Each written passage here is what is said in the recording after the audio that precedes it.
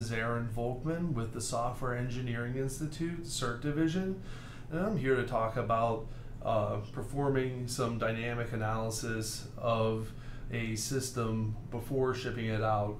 What the intent of this is to perform security scans within a continuous integration, continuous delivery, DevOps-like pipeline in order to automate some security testing in order to maximize our security posture for an application.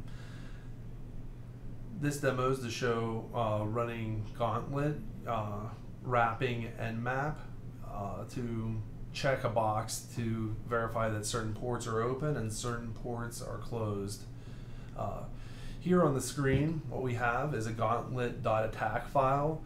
What Gauntlet does is wraps certain command line tools and lets you express test cases in an expressive language, as well as Gauntlet automatically parses the standard out and standard error of these command line tools so that we don't have to write any custom code to parse these things, and we can have a nice test case that we can get a failure code in exit 1 from in order to fail a build process or deployment process if what we're pushing through a development pipeline fails to meet one of our security checks.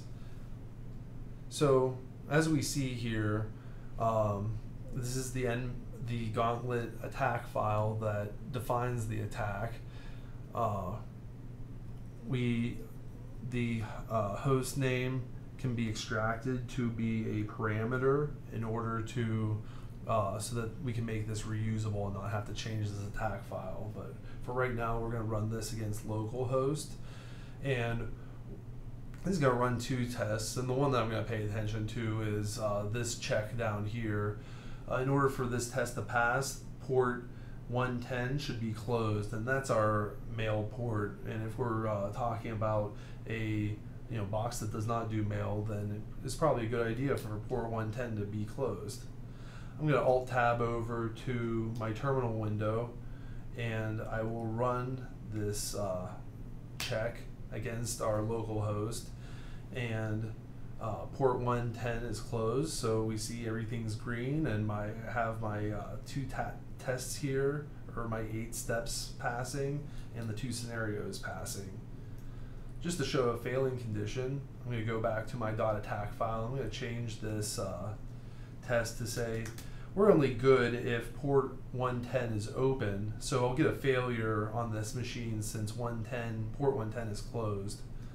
We'll go back to the terminal window and rerun what I just ran with my new attack file.